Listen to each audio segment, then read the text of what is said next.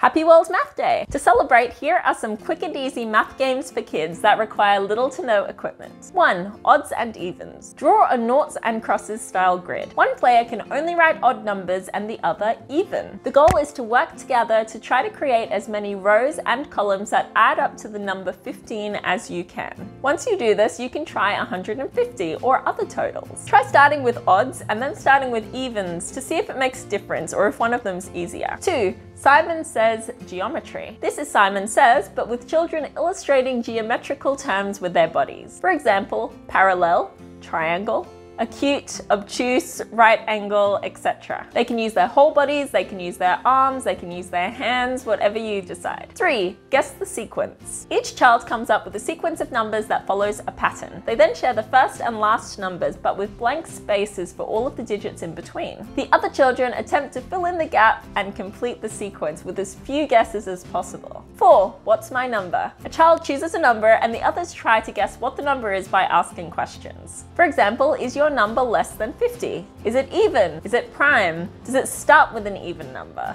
Top tip, limit the amount of more than, less than questions that students can ask. Otherwise, they'll just keep narrowing it down. It's also fun to try and encourage them to investigate in different ways by asking different kinds of questions to see how many different kinds of questions they can come up with. You can also play this game with shapes. For example, you can ask questions about what kind of angles it has, how many corners and sides it has, etc. 5 are place value riddles. This activity uses this resource from Twinkle that you can download from a link in the description below. In small groups, children draw a place value riddle challenge card and place it face up. Everyone has a go at solving the riddle and write down their answer. Once everyone's ready, the teacher can reveal the correct answer. Or you can always write the answer on the back so children can flip it over when they're ready. Everyone who gets it right gets a point. Whoever has the most points by the end of the game wins. These cards are differentiated into 3 ability levels, with 3 stars being the most challenging. If you'd like more ideas for easy and fun math games for kids, you can check out the resources and activities on the Twinkle website, and I'm going to leave a link to some in the description below. So make sure you browse around if you're interested.